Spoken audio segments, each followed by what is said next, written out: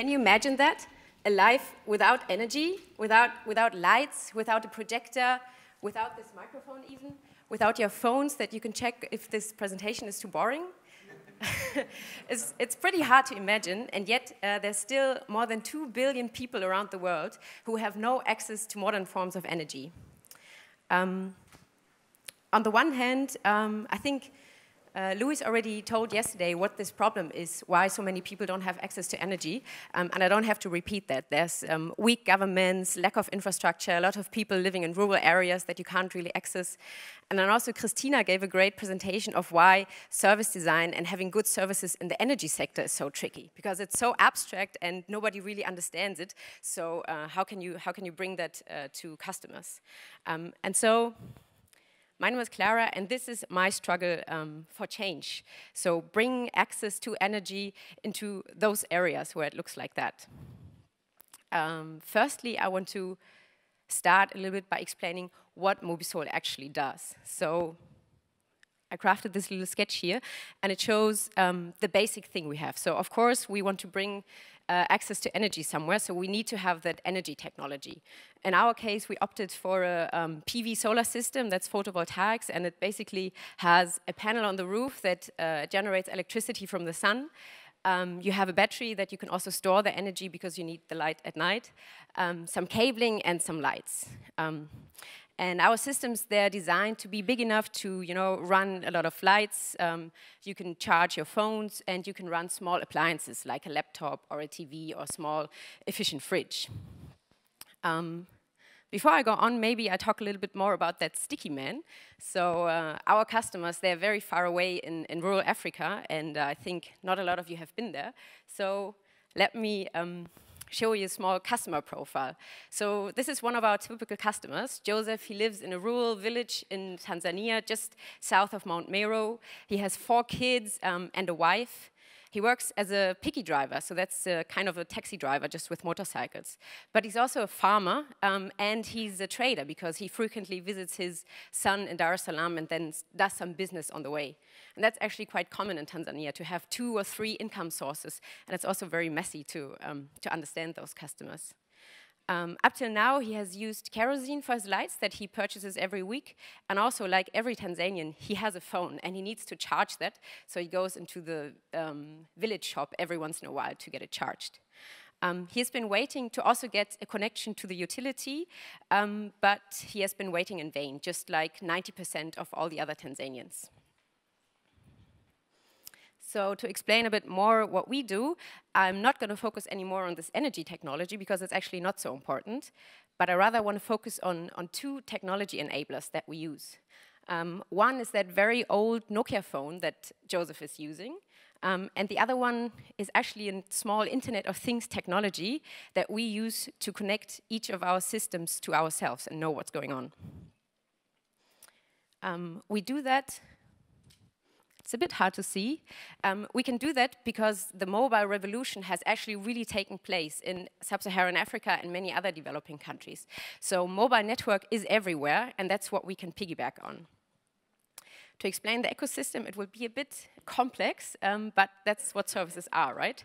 So I'll take it slow. So we have Joseph here, and our service ecosystem needs to accomplish 3 goals. Firstly, energy technologies like solar systems, they're very expensive, and we need to make that more affordable to Joseph. Then we need to guarantee long-term access, so we need to make sure that this system is working not only in the first half year, but for longer. And then we need to increase the availability, because Joseph, he lives very far away.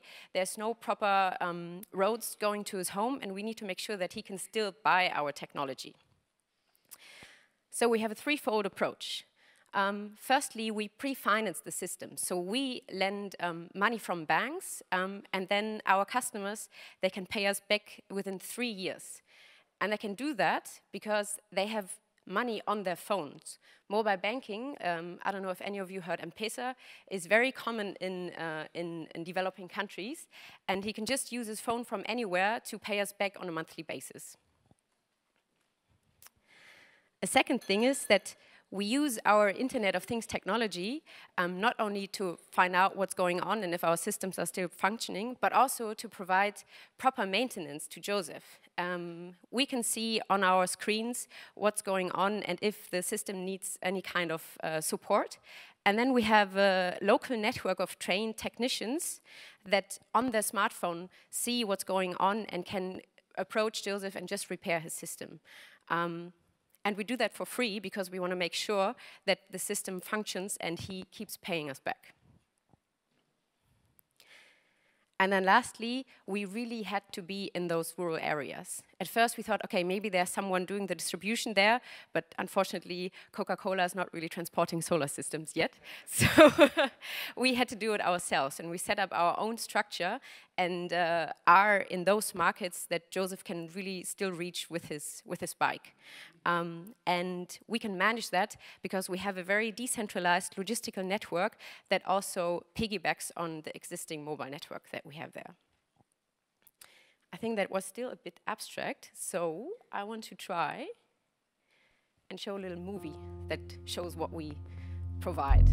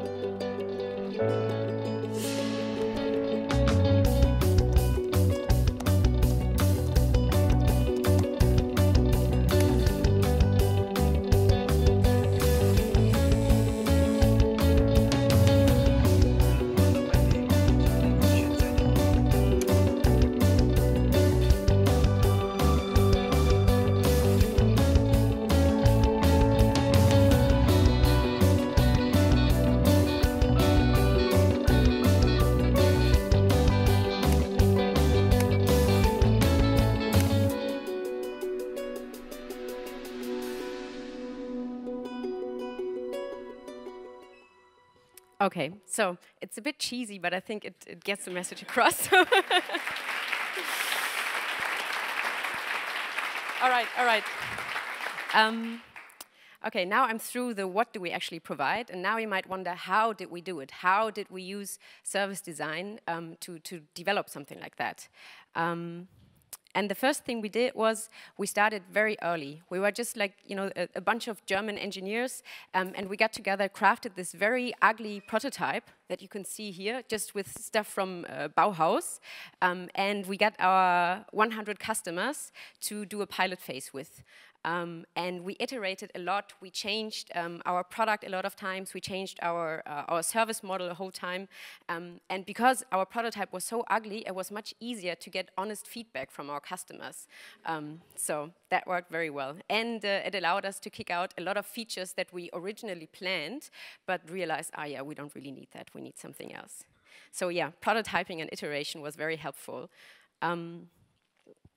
A second thing that we used was kind of the overall approach, because we realized, okay, our customers, they're so far away from us, and we can't just develop something for ourselves, like sometimes we do here when we develop something new, but we had to really go there. So all of our employees or everyone who was involved really went to Tanzania, stayed there for some time, had to, you know, build stuff with the lack of electricity, and could really feel how that like. So experience the context and get in touch with customers was really important. And we try to keep that user-centric culture, even though we are much bigger now. So, for example, we have pictures of our customers everywhere in our company. We still go down there a lot. We have a full-fledged Tanzanian living room in our office so that you can go in there for immersion. So that's how we try to keep the spirit alive. And then a third thing is, of course, we get a whole lot of data from our little Internet of Things technology there. So we know about performance of the systems, we know about the payment patterns from our customers, we know how they use the system, and so that's a lot of stuff. But we try to mix that with qualitative data. So we still go and visit our customers at home, we use cultural probes, like in this example, and we try to combine those two sets of data to really create meaningful insights and further improve our product. All right, so my last part is, how far are we yet? So Olga already said in 2011 we started, and then in 2012 I was for the first time at the Sustainability Jam and explaining our little pilot phase, and was really proud that we had 200 customers that are actually paying for us, and very exciting. So now it looks a little different. This is a Photoshop picture, I'm honest, but the the reality is actually not that much different, and we have already more than 30,000 households electrified. And when you have like more than 5 people in a household, that means that we have already given access to more than 100,000 people in Tanzania and Rwanda, and it's pretty great. And we have already this 300 employees is outdated. We are more than 350 employees now active in East Africa and looking where else to go. So. And the majority of those employees is East African, by the way. To show that our model really has the ability to scale, I have 2 numbers here. First, they don't really look that different, but I want to explain briefly that the total number of systems that we installed in all of 2013 is on the left. So that was like not even 2,500 systems. And at that time, we were very proud. We thought, oh man, we have like 10 systems a week and growing fast. But on the right-hand side, you see how much we sold last month. And that was more than we sold in all of 2013. So we're really aiming to get scale and electrify those 2 billion people that are still out there. And then a last impact that I'm actually very proud of is our customers, they're actually pretty happy with us. So it's not only that they are happy that they have any type of energy, but they like our solar systems so much that our customer recommends customer program, which is exactly what it sounds like, customers recommending other customers, is by far the most successful one. So we can really build on our customers for further marketing. So I have 2 more minutes left, and I just want to go and make 3 statements that hopefully you can take away from this presentation. The first one is, if a group of East German engineers can apply service design and create something meaningful for a Tanzanian farmer, I think everyone can. So it's always a combination of culture and using different type of templates and methods. So that's really one message that I want to spread. The second one is, I know it's pretty great that soon my sneakers, they can talk to my doctor and my fridge can talk to my supermarket. But I think maybe service design is ready to move further than just turning okay services into great ones, but really making a difference in the world and serving all those people that are still unserved in the world. So that's one I want to take away. And then lastly, I think serving the underserved is not, it's not a pain in the ass. You don't have to struggle all the time. It's actually very exciting because we've seen so many opportunities for leapfrogging there, right? People, they never had fixed lines, and they directly went from no communication to mobile phones, which is much more easier. They also went from having no access to banks to directly having the money on their phones. We also try to leapfrog by, providing renewable energy instead of going that normal path through fossil fuels. And I think there's a lot of other opportunities for this leapfrogging and really, not seeing this thing as a desert where nothing's going on, but really as a green field for innovation. And I want to encourage you to also look into that. And thank you for your time.